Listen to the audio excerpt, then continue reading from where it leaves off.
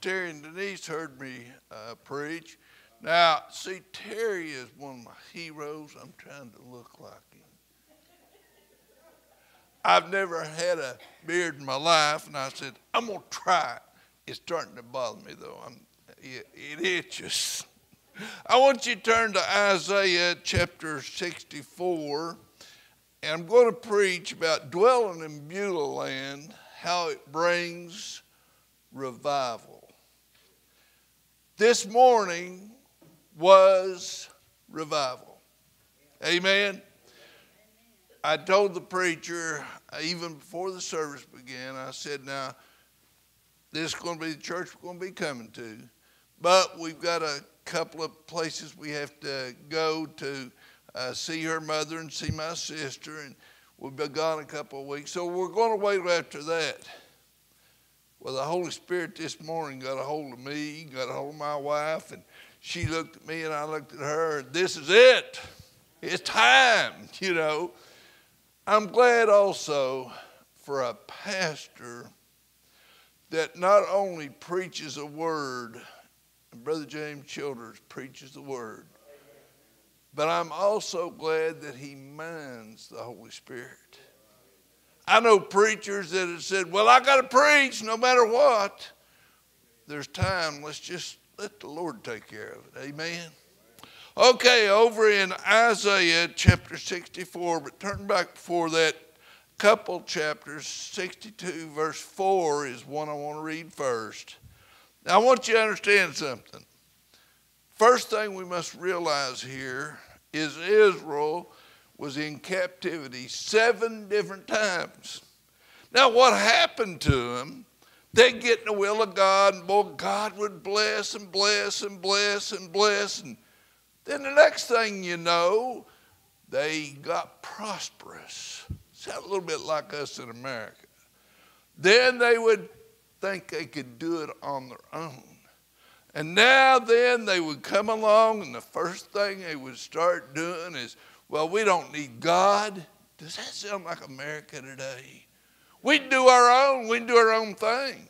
And so that's the way it went with Israel every time. Now they're in captivity. And Isaiah 62 verse 4 says, thou shalt no more be termed forsaken. Neither shall thy land be termed desolate. But thou shalt be called Hephzibah. In other words, my delight is in her. And the land, Beulah, you know what Beulah means? Married. Who are we married to? The Lord Jesus Christ. He come back one day after his bride, and I want to be a part of that. Amen. And so the Lord delighteth in thee, and the land shall be married. Now, let's go to the text. Isaiah 64, verse 1 through 8. Oh, that thou wouldest rend the heavens. Now they're in captivity. Oh, my goodness sakes. It's terrible. Brother James, it's totally bad. So bad, let me tell you, it is so bad that the soldiers would take little babies and throw them against the wall and crack their heads up wide open. That's how bad it had become. Oh, that thou wouldest rend the heavens, that thou wouldest come down, that the mountains might flow down at thy presence.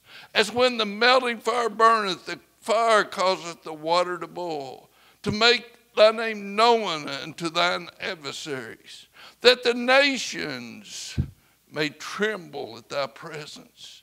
When thou didst terrible things which we look for. In other words, you done things we wasn't expecting to happen. Thou camest down, the mountains flowed down at thy presence. For since the beginning of the world, men have not heard, nor perceive by their ear. Neither has the eye seen. Boy, I can't imagine what heaven's going to look like. I can't imagine when Jesus comes down on the cloud and calls us up to glory. I get all excited. You know, I'm 78 years old. I still get excited. I get excited when the Holy Spirit comes down and begins to fill you.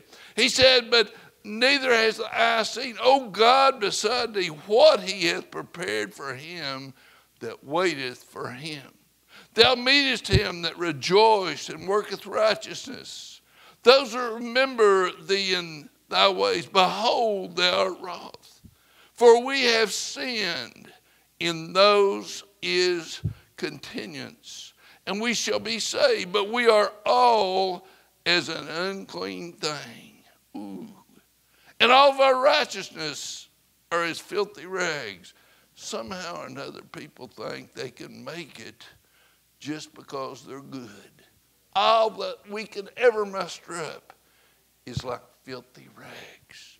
And he goes on, and he said, and we do fade as a leaf, and our iniquities like the wind. In other words, our sins have taken us away. And there is none that calleth upon thy name, that stirreth up himself to take hold of thee.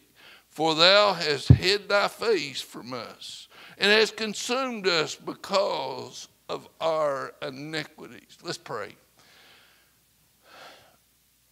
Lord, as we come to you this afternoon, I count it a great, great, great, wonderful privilege to preach in a pulpit of a man that I admire, that has done such a great work. I count it a privilege once again to be able to stand and preach thy word. It's a joy, Lord. It's a privilege that you have granted me. Thank you, Lord, for all you have done. In Christ's name, and amen. Those of you don't know her, Melba over here, stand up, honey. That's my wife. Many of you knew when I was married to Evelyn, and she died of cancer, and I married Melba. Lord sent her along, and you know what?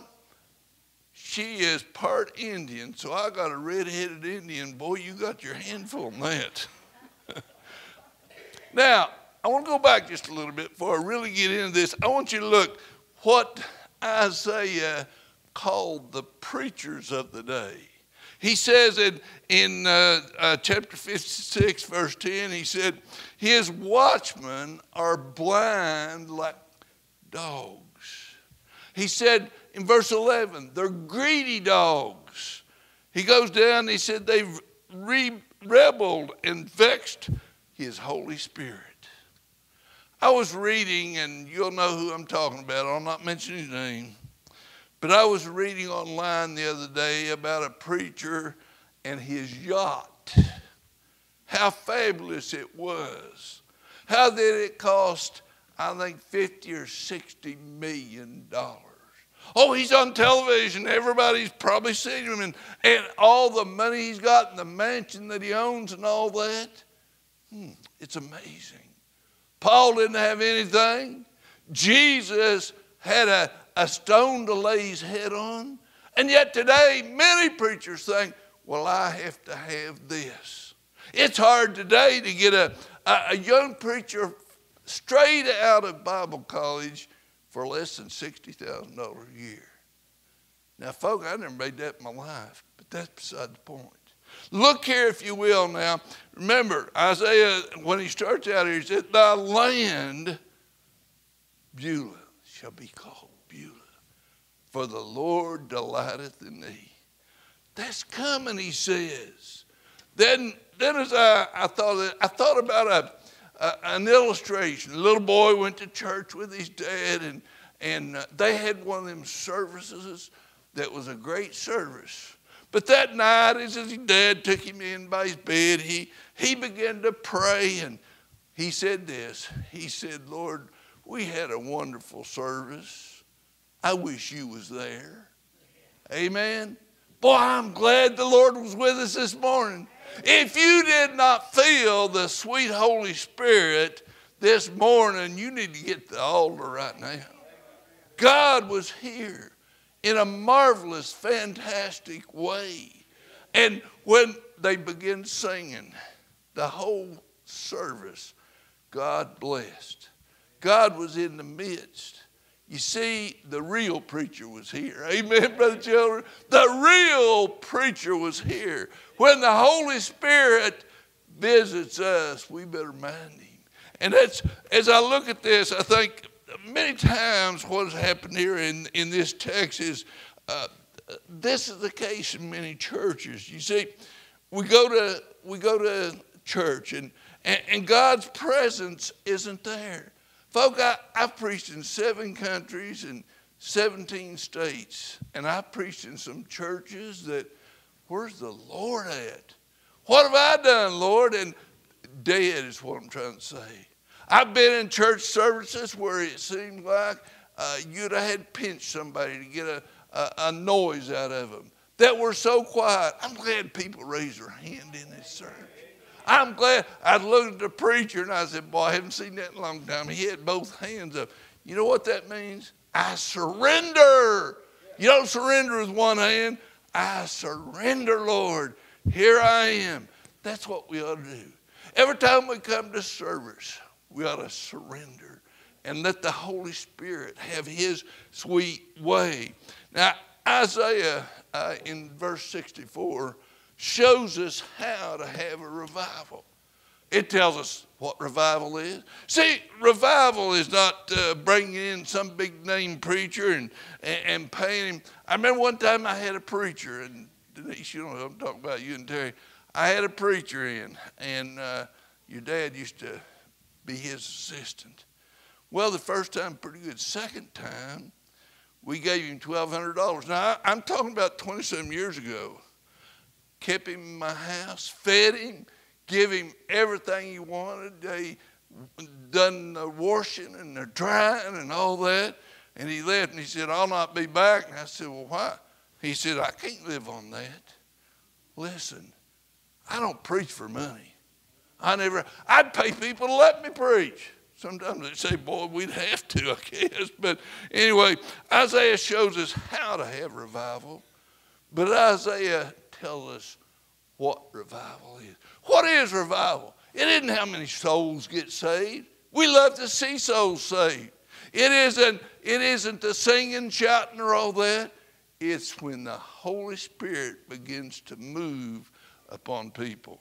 When the Holy Spirit begins to talk to us. When the Holy Spirit brings his message to us. Now look, if you will, I want to give you a definition here of revival. That's what we had this morning, by the way. That's what we had this morning.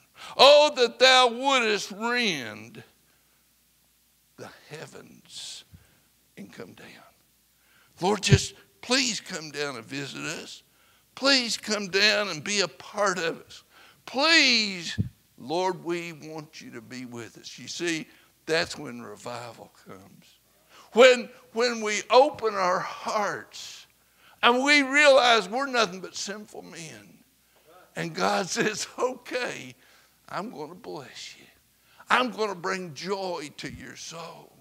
I needed that this morning. It's been really hard to retire from pastoring and not hard in moving. Oh, I got to tell you a little bit about that, how the Holy Spirit works. We prayed and prayed and prayed for over 2 years about moving back to North Carolina. We prayed and we would say this, and finally the Lord said, okay, enough's enough. We went outside and put a sign in front of the house for sale. In 3 hours, the house sold. What do you think about that? Holy Spirit, God took care of it. We've been praying. We wanted to get a camper. Now, I'm not one of these that leave on the weekend just camp. I got a sister that broke her hip year before last, and we had to spend almost 2 months up there with her in Ashland, Kentucky. I got a mother-in-law, sweetest thing ever was. She wouldn't harm a flea. Now, I won't say that, but she is really sweet. She broke her hip twice last year. Melba was 4 months up there. I said, well, wait a minute. We got a camper at least. We'll have a place to lay our head down if we go to either one. So we prayed and prayed, and those things are expensive. I mean, to tell you, and we prayed, and finally a fellow in our church, he said this. He said, I got a friend that's got one for sale. Said, it is in perfect condition. And he said, it's got a big motor. It's 32 foot. And I said, I can't afford nothing like that. Well, I want to tell you something. I bought it for half of what we'd priced others for. We bought it, and I went up there, and I told the fellow, I said, I can't buy it till I get the money for my house. Okay, that's fine. No problem. We got it. We loaded up everything we owned besides the big furniture. We sold it. We looked like the Beverly Hillbillies coming down through Atlanta. I'm telling you, I had that thing full of everything. You couldn't walk through it. I had my truck towing it on a trailer, and it completely full. Lord, please, may the Holy Spirit guide us. And so he did. We had prayed for, I don't know if any of you know Charlie Hopper. We come up here 3, maybe 4 weeks ago and seen him called. He said, I'll find you a house. Charlie Hopper for 3 days took us all over Rutherford County. He said, well, it looks like you're going to have to come back. We'll look some more. I mean, we spent 3 solid days. We pulled in the driveway where we bought. We looked at one another and said, this is where God wants us. You see, what I'm trying to say is, if you try your best to listen to God. Have I always done that? No. I failed. I've come short of the glory of God. Well, preacher, you mean you failed? Most certainly have. I mean, in 51 years of preaching, there's times, oh, Lord, I sure did mess that up. There's times when I'll say, Lord, is that really what you want me to preach? And I think every preacher has done the very same thing. But here is this definition. You see, Isaiah is proclaiming this to them. They're downtrodden. They're down at the bottom of the valley. They're as low as you can get. They've lost everything. They've lost their homes. They've lost their place of worship. They have lost their city. Everything is gone. And they are there. Now what are we going to do? God has the answer. By the way, God's got the answer for every problem you've got. God's blessed me in so many different ways. I just cannot believe he is still God. No matter what I do, he says, okay, I forgive you. That's all we got to do is say, Lord, forgive me. And I need your help. Then I look here. You see, the people were shallow. They went to church. How many today just go to church? They don't get any feeling out of it. I know we're not saved by feeling, but buddy, if you don't feel nothing, you ain't got it. Amen? Amen. I'm glad you can feel something. I'm glad you can go to the house of the Lord. Raise your hand. Shout if you want to. You know, man, God, I'm glad you got a place here that you can worship God. But they were shallow. They were burning in their soul. The reason why is because they had turned from God. You'll never prosper turning from God. If you'll listen to God and I used to buy a car every other year. I'd go out and buy it, and then as soon as I got home, why in the world did I do that? Now, when you're younger, you do stupid things. Get a little older.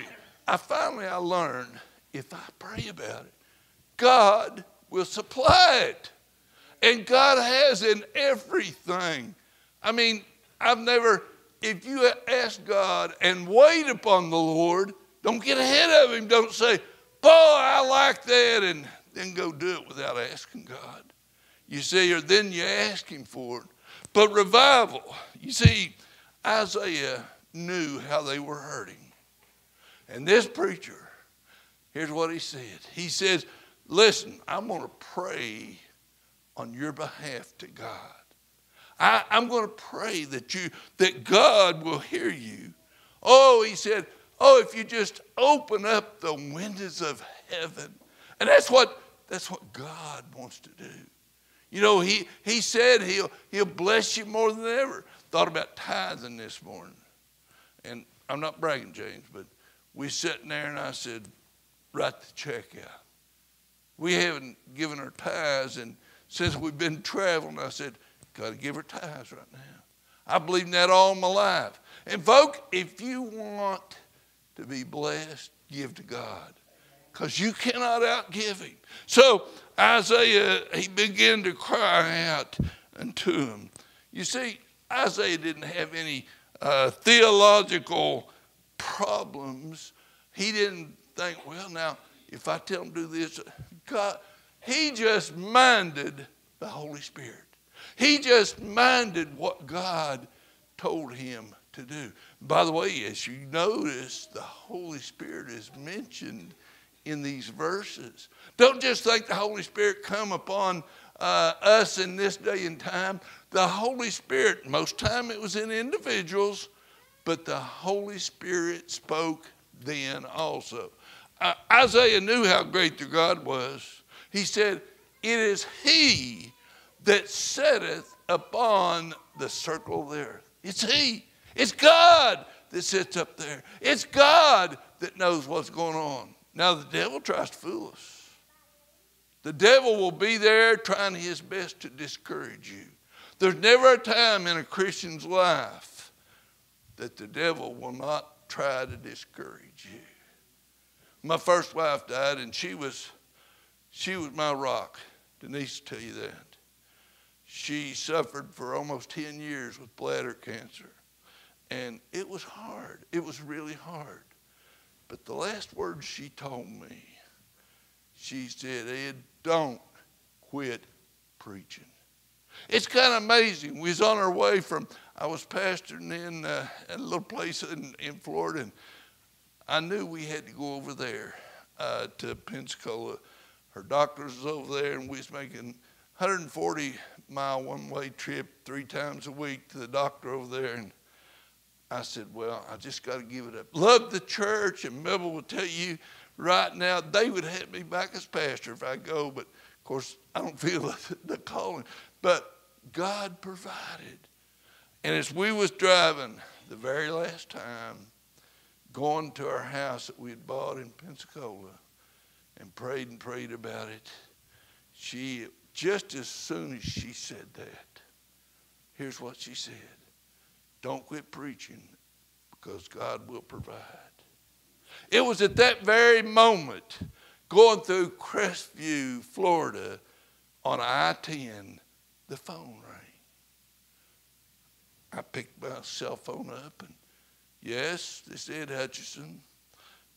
We told me his name. We live in Pensacola, Florida, and we need a pastor. Praise God. You see, if you mind God, God will provide. We need to experience God's presence. Not just know about it, not just read about it, not just hear it from somebody, but experience God. There's one of the books I got is Experiencing God. Oh, I'm glad I experienced God. I've been preaching 51 years. God has never forsaken me. Many years ago, I was an engineer with an oil company. I was making $47,000 a year. Now, I'm talking a long time ago. I had a new car furnished, an unlimited expense account, and God called me to Shelby, North Carolina for $250 a week and no insurance, no nothing. But you know what? My wife, my 2 daughters graduated from college, no debt. How was it done? I don't know how it done. But I can promise you this, and you know this to do. I can promise you this. God took care of it. God will always, and that's what Isaiah is trying to tell them. Now, I want to give you a little more about this revival thing. You see, true revival shakes up the church. I mean, it will shake it up. I've been in a few services like that, like this morning, where God takes hold. Preacher, don't have to preach. God has got it in control. It's just minding and listening to God and listening to what God is trying to tell us. That, folk, is real revival. And that's what Isaiah was trying to tell them right here.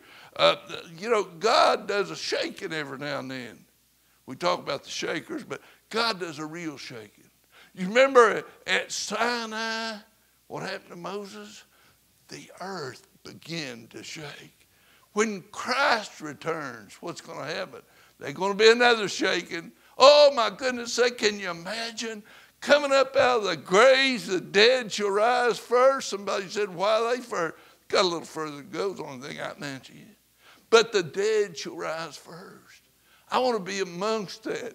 But I'd sure love to be here, Brother James, when Jesus comes back. And I look up and see going up toward heaven my mom and dad and grandpa and all these that through the years that I've known and known Christ. I preached so many funerals, it's almost innumerable. And to see many of them go to heaven, oh, what a day, what a day, what a day. You see, Isaiah spoke of the mountains. Every now and then we're in a valley. You ever been in a valley? Oh, my goodness sakes, it's terrible. But you know, you grow in the valley. You grow among the thorns and the thistles. And then we have one of those mountaintop experiences. That's what God provided us this morning. One of those great mountaintop experiences. Well, then he describes revivals being a fire.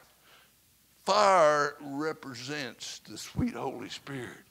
In verse 2 it says, and when the melting fire burneth, the fire causes the water to boil.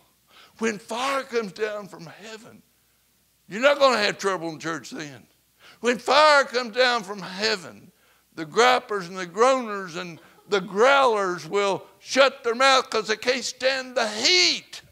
Oh, there's sweet heat that comes down and warms our soul. This brings down the Holy Spirit from God when this happens. Then there's a directive for revival. Look at verse 7. There is none that calleth upon thy name, that stirreth up himself to take hold on thee. Thou hast hid thy face from us because of our iniquities. And I begin to think about that. And I think, oh my, if we just listen to God, call on God's name. God is there. God, first of all, he wants to hear you if you sin to repent. God is going to be there for you, and he's going to hear you, and he's going to answer. God is always ready there for us when we repent. Then we need to pray. Oh, there's not much prayer going on today. Prayer in many churches is done by professionals that are supporting a pastor that's in it for the money. God help. That's the reason there's not fire. When somebody tells you, well, I'm not sure there's a hell or not. There is a hell. I'm not sure about heaven and who's going to heaven. This one's going, that one's not. No, that's not it.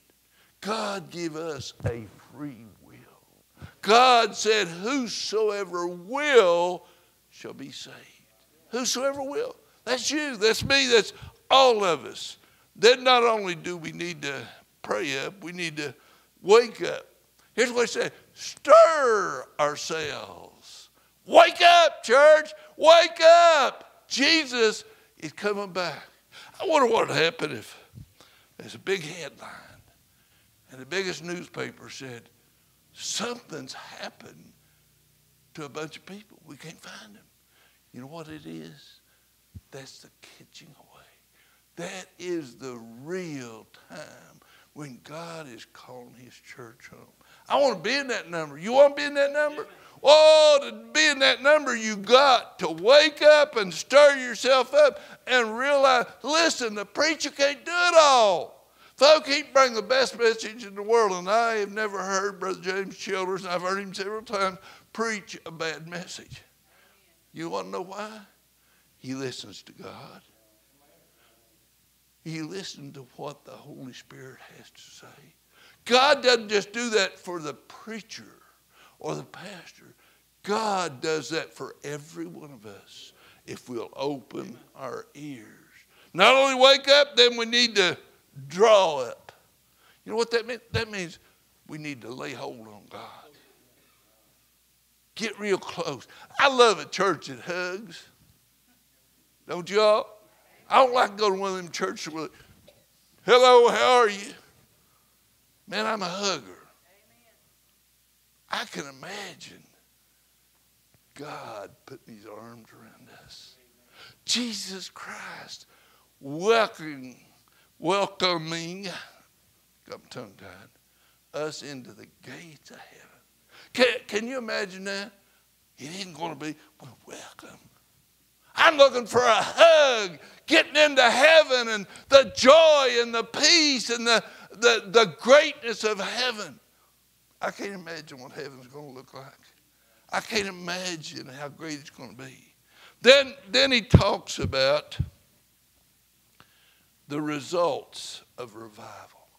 Look with me there now, if you will, in Isaiah 62:4. The land, Beulah. He sang that a while ago. And, oh, I love that. I preached a revival up in West Virginia, and Squire Parsons and his family sang at that revival. Oh, my goodness. Sweet Beulah land.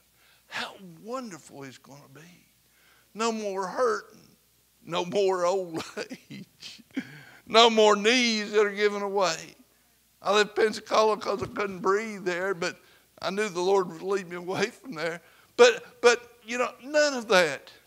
All the medications that we have to take, which I counted this morning, I take 8 pills and 2 shots. I might have to do that anymore. They'll be shouting. Listen, if you're going to be in the corner of glory land where it's all dried up and prune face, you better stay there because you're going to hear shouting, because if nobody else is shouting, I'm going to be doing the shouting. Amen? The land shall be called Beulah, for the Lord delighteth in thee. That's what Beulah means. Did you know that? It means the word a delightful land. Well, I hope he sings that song for long again. A delightful land. A wonderful land. I've been over to Israel. Beautiful place. I go back if I had the money. Don't have the money, but I go back if I had the money. Someone said, aren't you scared over there? No. That's God's land. And I'm thinking one day when Jesus calls the church up and we go to heaven, what a great time it's going to be. Then when Jesus comes back, oh my goodness, I think of Beulah land. Oh, sweet, delightful Beulah land. You know the song, Dwell in Beulah land. I wish he had ready, we'd sing it right now. But you know how it goes. Of course, Squire Parsons wrote this and sang it. I'm living on the mountain underneath the cloudless sky. We face many clouds in our life. Amen. Denise and Daddy Eddie is my best friend in the whole world. He's suffering, can't preach now. Can't even walk now. But Denise, very soon, he's going to be walking on the streets of Beulah land. Oh, you talk about a time. You talk about the time of glory. That's the time it's going to be. He says, I'm drinking from the fountain that never shall run dry.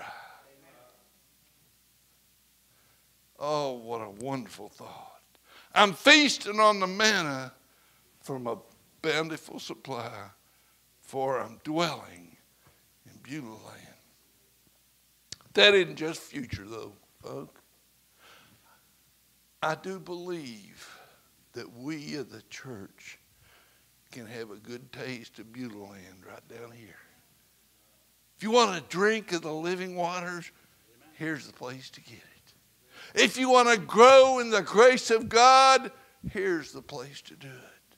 If you want a blessing from God, here's the place to do it. It is not watching Joel Osteen, that I was talking about, on television and send your money to him. I got to tell this story and I'll quit in just a second. Brother Eddie Dollar and I, we get together every week when he pastored over this way. He called me one day and he said, I got to go clear down to the hospital in Greenville. You want to come go with me? I said, sure. We always had a good time of eating and fellowshipping and talking. So we went down to the hospital. Little old lady, and I don't know her name, Denise, but don't know her name, but we went in and talked with her a few minutes, had prayer with her. We started at the door, and she handed Eddie a letter, and it was addressed to one of the TV evangelists. And Eddie looked at it, and I looked at it. Said, what's this for? Oh, that's my tithes. I'm sending to him. Eddie, you know how quiet he was. He said, well, I'll tell you what, I think you ought to just call him and come visit you in the hospital. I'm glad I serve a God that loves us, aren't you? I'm glad I know Jesus. I am glad of that. How about you? Are you dwelling in Beulah land, or are you trodden on the devil's soil? It's going to be one or the other. You're either for God or you're against God. You're either for Satan or you're against him. It can't. You're either hot or cold. You know what? The Bible says, let me get back here. I don't want to spit on you. Literally, it means this. I'll spew you out of my mouth. Literally, I'll spit you out of my mouth. I want to be hot for Jesus. I don't care how old I am. I want to be hot for Jesus. Amen. Let's all stand and Denise come up. I don't know how you normally do this, but I just